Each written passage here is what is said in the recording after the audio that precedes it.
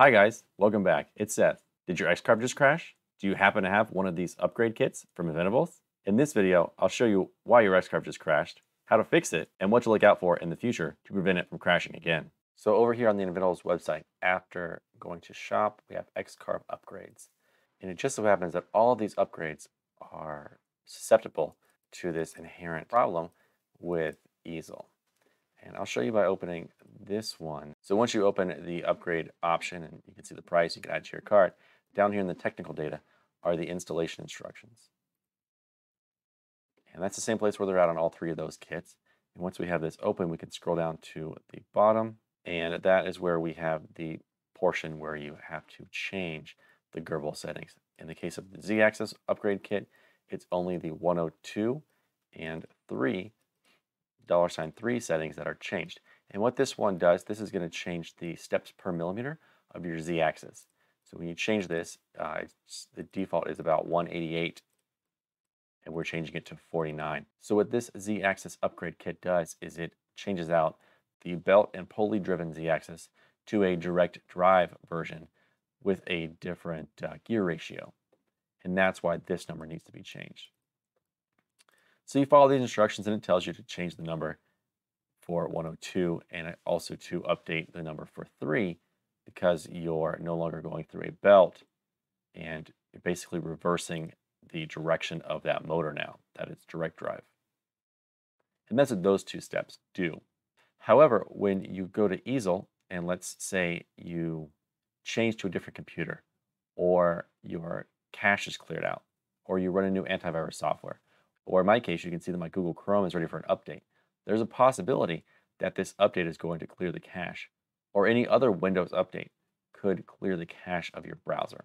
Or let's say you even change to a different browser besides, I'm using Google Chrome right now, but let's say you change from Edge to Chrome, or you switch from one browser to a different one, and it's going to prompt you when you first come into Easel to set up your machine and go through this process.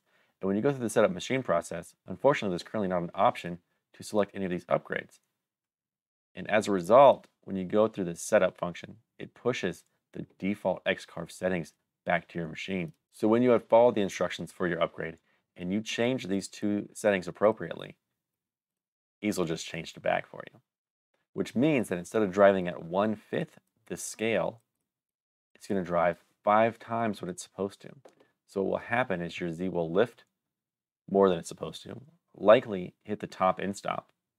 And then when it comes over to the material, moving on the X and Y, comes over to your material to the right position to plunge, and it's going to plunge 5 times or more because it just ran at the top stop. So it's going to plunge even more than 5 times, more than what you've programmed it to do in Easel. And you're not going to have any idea that this happened until you run your first carve after doing this machine setup. Does that sound good? It's happened to quite a few people already. This was just the Z-axis we discussed. The same inherent flaw exists in the other upgrades.